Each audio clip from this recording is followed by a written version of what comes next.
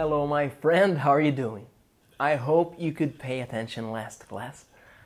We had my baby here with us, and I told you there is no perfect time to study English. There is no perfect time to start something you want to do.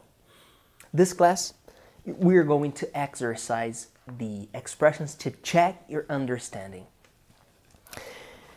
I'm going to read you some questions, and you are going to readapt these questions using right, huh, and then. Here we go. Before I start, like this class, interact. So, aren't you going to show up at all? You have this question. If you want to use this question as a way to check your understanding, you just say, so, you aren't going to show up at all, huh? You just take the question, take out the auxiliary, just make affirmative sentence, and at the end of the sentence you just write, huh?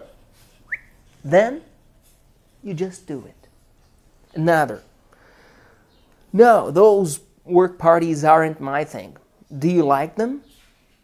This question here, do you like them? You just say, you like them, huh?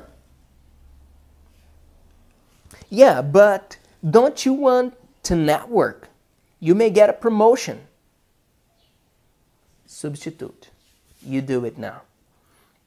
Yeah, but I'm happy in my job right now. I'm not looking for a promotion or anything. Oh, don't you want to work your way up in the organization? Please change this one too. Actually, no, not really. So, are you pretty ambitious? Change this one too. How do you change this sentence, this question? Are you pretty ambitious? You just say, you're pretty ambitious, huh? I guess I am, but the parties are fun anyway, and the people are interesting. So, do you know a lot of people in the company? Please change these questions for questions to check your understanding. Comment your answers here. Share this class with your friends. Thank you very much. I'm Felipe Gide. See you next class. So is one of the top 20 words in English.